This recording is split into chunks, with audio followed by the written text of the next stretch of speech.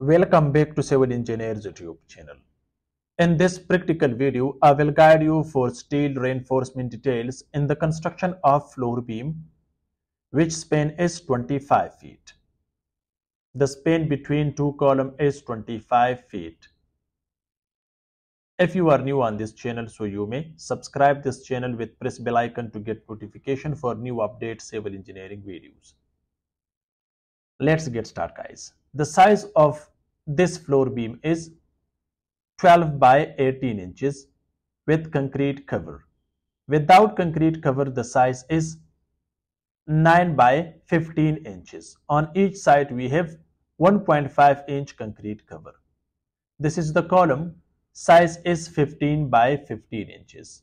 And we have 8 numbers of steel rods. Dia is 16 millimeter. If you see, guys, this is floor beam steel reinforcement. At the bottom, we have 4 numbers of steel rods. Dia is 20 millimeter.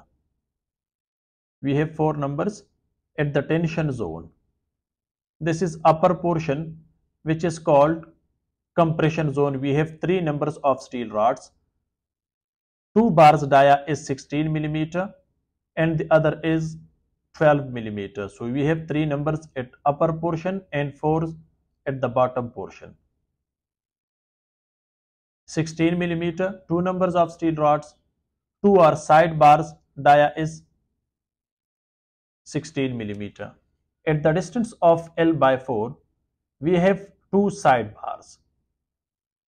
So total at the section AA, we have 7 numbers of steel rods, 4 at the bottom, 3 at the top. At the section of BB, we have 9 numbers of steel rods. That's why, because 2 are side bars to resist negative bending moment at the distance of L by 4. L means the span between two columns. Divide by 4, you will get this length where we have negative bending moment. They already provided 2 numbers of steel rods, as you can see clearly. If you see, the spacing of stirrup is here 6 inches.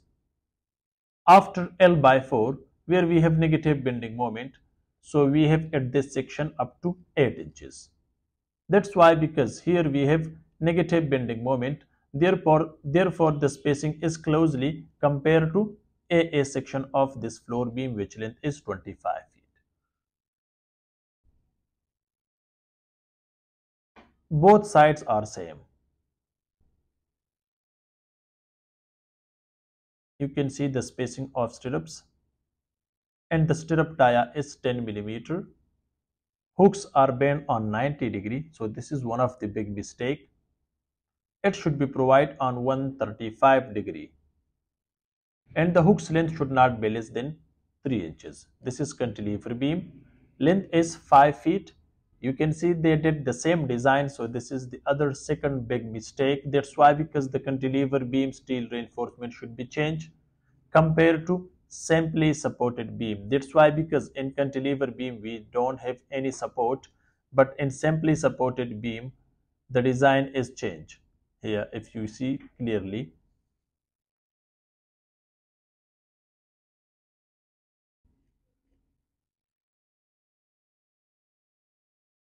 the hook's length is here less than 3 inches. It should be provided on 135 degree with the length of minimum 3 inches. It should be provided alternately, guys, you can see, which is opposite of each other after the distance of 7 to 8 inches. Size of shuttering is 12 by 18 inches. 18 inches with slab, because this is including with slab the depth of this floor beam. This is short beam, span is 20 feet. Long span is 25 feet, short span is 20 feet. But if you see, the design is same. That's why, because it's depend on the structure load.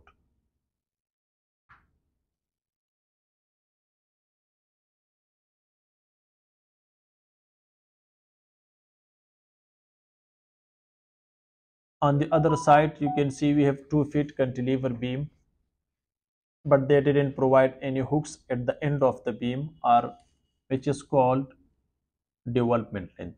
So this is the junction between beam and column. They should provide extra steel rods at the distance of L by 4 Unfortunately, they provided lapping at this place. If you see, this is also long span, that is also long span, which is 25 feet.